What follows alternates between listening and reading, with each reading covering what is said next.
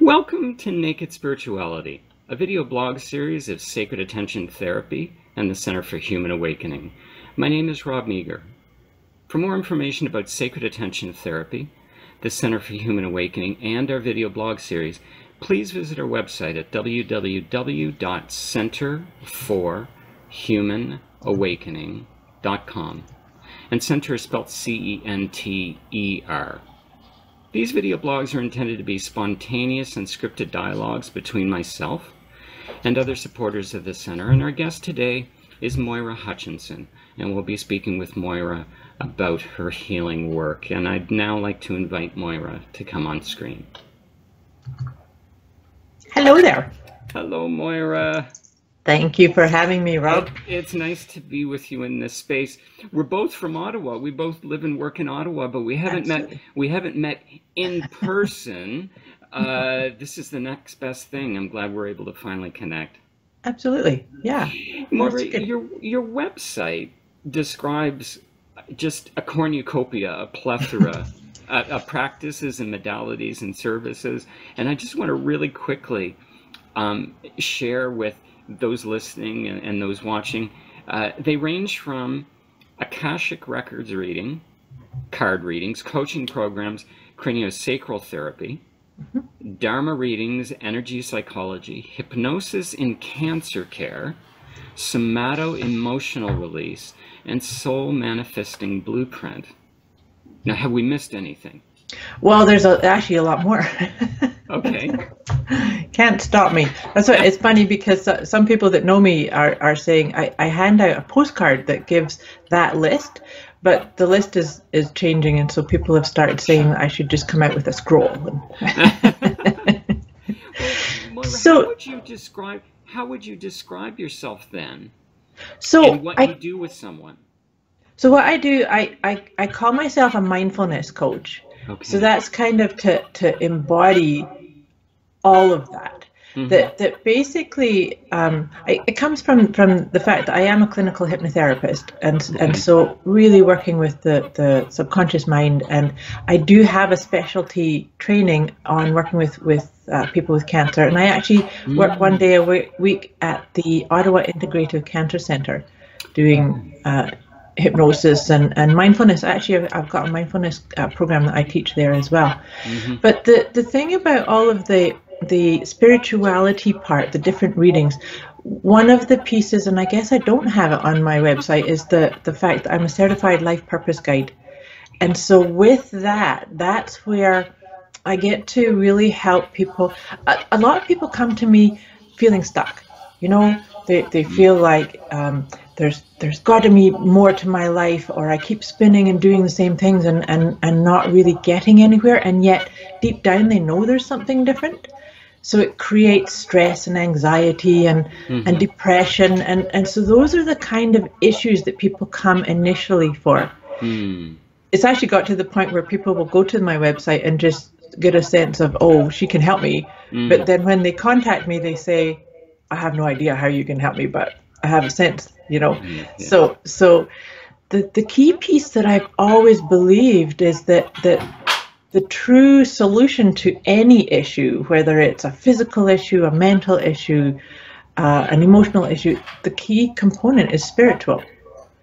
So I find that the mindfulness piece that I'm doing is helping people really reconnect with that spiritual part. It's often said, and I'm sure you say things like this too, that we're spiritual beings in this life. Spiritual beings doing this physical, mental, emotional, stressful thing, making these choices. And so sometimes it really requires standing still for a few minutes, which is why I actually have developed my own process called the letting go process. It's actually a 5-step process. I have my book on it is actually coming out next week. Oh, how exciting! I know. So, but this one's a body of work that I've been working on for many years, and I actually have a deck of cards that I developed with this idea. And the idea that I had was, you know how there's many different oracle cards out there that when a person's feeling really anxious or depressed or maybe feeling like God's abandoned them, having messages of your angels are near or the more uplifting ones, it doesn't really help a person, because because it's almost like the gap's too big. You know, if I'm feeling really in a funk or feeling stuck and I get told your guardian angel's there, it might not really connect or help me start feeling lifted. So that's why I actually developed the cards, and I should have grabbed a deck to show you, but what I did was the cards are 44 different things that potentially we need to let go of, and there's things like a belief or a pattern or a procrastination, relationship, those kind of things. And so I wrote a guidebook to go along with that, to basically really coach people into, let's have a conversation about where are you, and that's, so my intention with it was to kind of bridge that gap that I'm talking about. You know, that if I'm stuck here and there's these beautiful universal messages, that I want something that kind of helps you get there easier. You mentioned the book, and that it's coming out next week. What's the title of the book, Moira? It is Letting Go So You Can Thrive, the 5-step formula to let go. Very good. Now, is it a self-published effort? Is it being put out by a publishing house? Where could people look for it? So initially, it is a self-publishing with help. I'm getting help to do that. Yep. But initially on May 23rd, it's available through Amazon, so electronically first. Okay. And then I'm not sure of the actual hard copy published date, but that will be following shortly after. Okay. Yeah. Now, coming back to the various services you offer, the modalities, have you always been aware of the numinous or the spiritual in your work? Or is that something that has grown into its own? Excellent question. So, no, the spiritual part has always been here. I actually was brought up as a Quaker. And very interesting. Yes, it's one of the things I'm most grateful to my parents for, because so the concept that I was brought up with was that if you wanted to connect with God or to get an answer or to connect, I'm saying God, I know that not everybody likes that very much, so we'll say source or universe or whatever makes people comfortable, but the idea is you go quiet. So as a young child, that's what I was educated, that if you've got a problem or an issue, or you're trying to struggle with a sense of meaning, or if you're upset with mom and dad, you can go by yourself and sit quietly. And so the whole concept with that is that when you sit quiet, you then are more accessible or open to hearing that small, quiet voice that you don't really get a lot of training to access that. So that's always been my sort of core piece. But then what happened for me was at age 17, 18, I actually joined a cult. And this is part of my stuck story. This is why I feel like I get to help people get unstuck, was that I was in a cult for 2 years. And I actually have already written a book about that was self-published. Called Get Your Life on Track Without Jumping Off the Train. And so that book, I tell you my story about the being in the cult and what that did to me in my, feeling stuck. And so I was there for 2 years. And then it was the coming out. There's a lot of gifts in everything that I've done. I feel very, very blessed. But it's when you're stuck, So being in there, I can remember, because this is, like I said, this is 18, and I was 20 going on 21 when I came out, and super, super shy, so withdrawn. I mean, in the cult, you're told who you are, what you can say, who you can talk to, completely cut off from the world, completely cut off from my own family. And then to come out, it was like a shock. You know how it's like you've been in the dark for so long, and all of a sudden you're in bright light, and it's really hard to see. So that's actually what led me to do the work that I do now, because back then, so when I came out in England.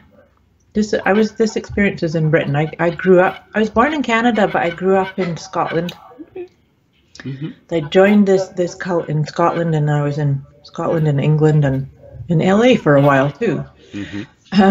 But so when I came out, it was kind of I was England and Scotland. But back then, I have this big gap on my resume. I'm trying to find work, and being the proper stiff upper lip type thing. I wasn't to say, oh, the reason there's a gap on my resume is because I was in a cult.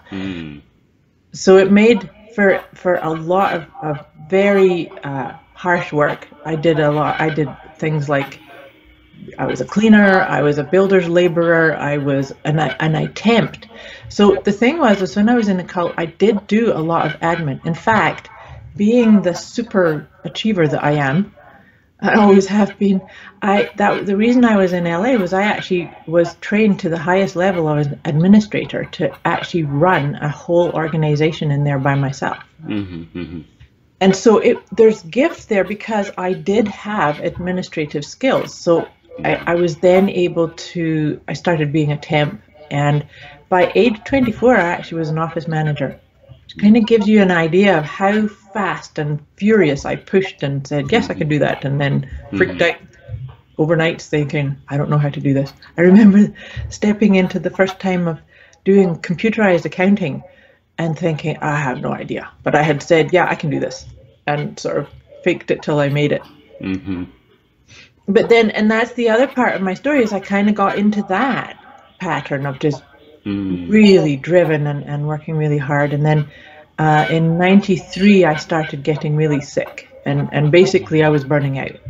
And the naturopath that I worked with in Calgary had basically said that I had done so many things to my body.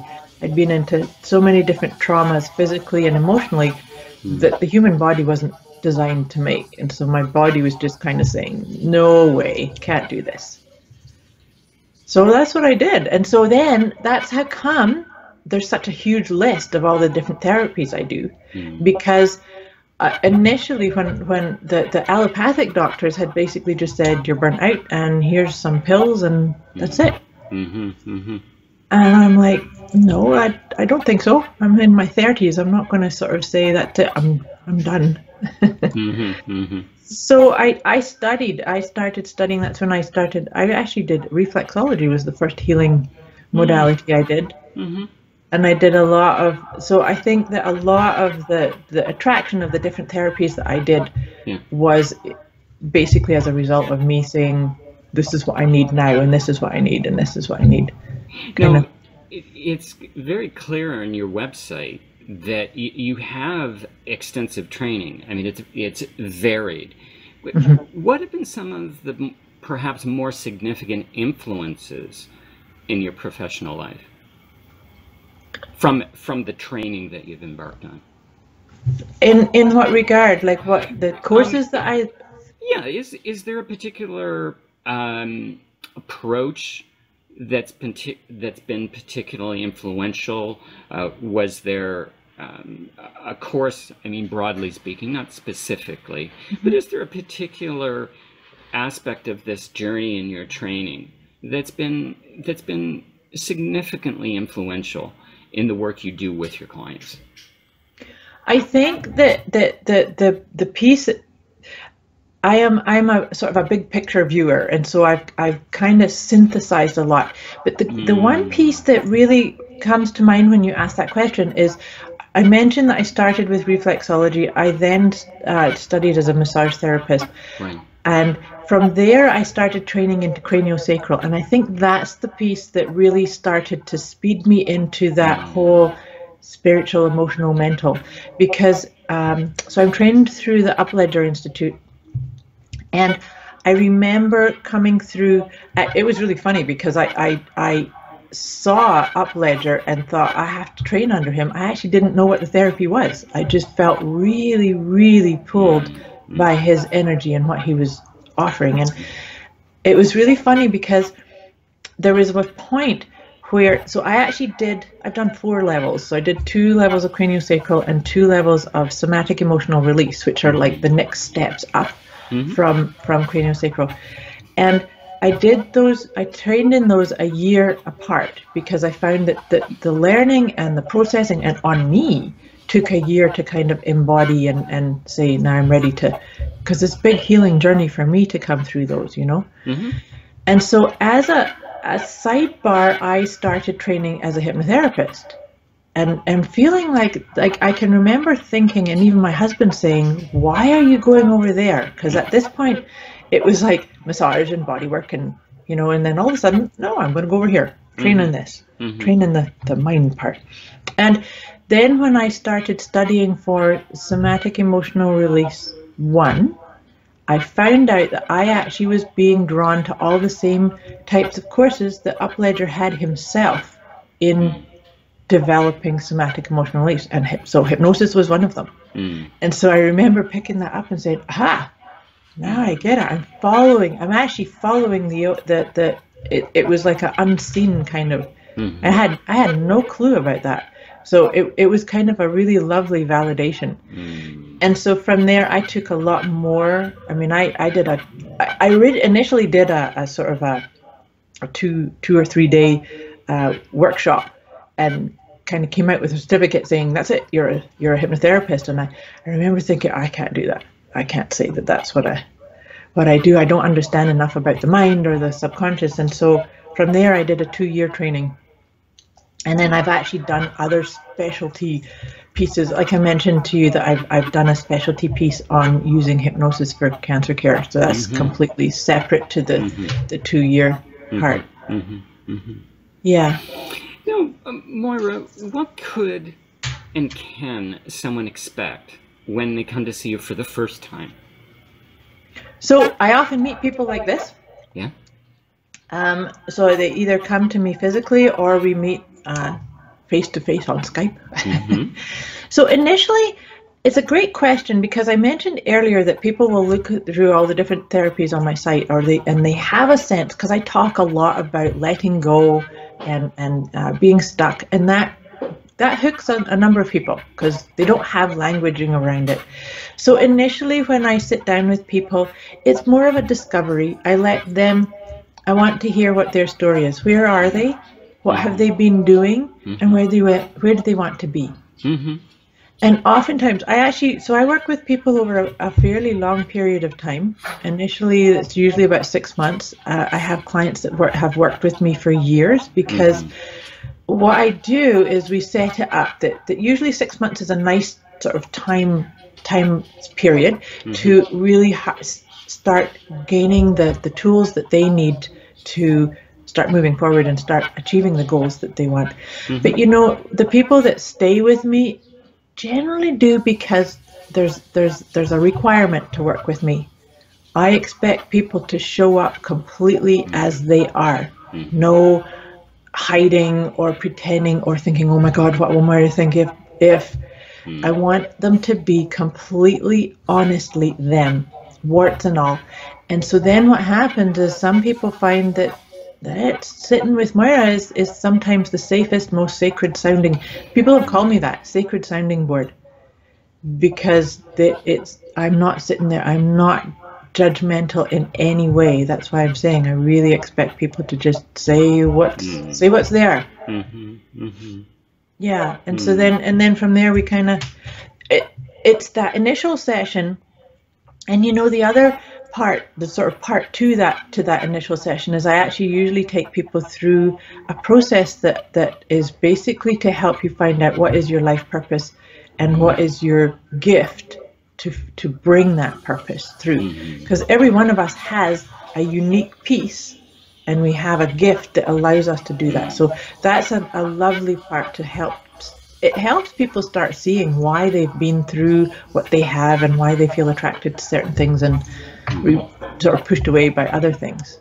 Moira, if someone wanted or needed to get in touch with you, what are the various ways they can get in touch with you? Email, website, social media? What are the various ways? All of that. So my website is wellnesswithmoira.com. Okay. And I have a Wellness with Moira on Facebook that I post inspirational. I do a card of the day on Wednesdays and Saturdays. I share those. Okay. But there's the website is one of the best ways because there's a couple of options to contact me right through my website. Okay. And then my direct email is moira@wellnesswithmoira.com. Okay. All right. We'll make sure that contact information is scrolling in the credits at the end. Excellent. Okay. Moira, it's been a pleasure. Thanks so much. Thank you. It's been wonderful to meet face to face by Skype. Hopefully we'll have the in-person opportunity. Yes, we'll have to work on that. Very good. Okay. Thank you, Moira. Thank you very much. Bye-bye. Bye.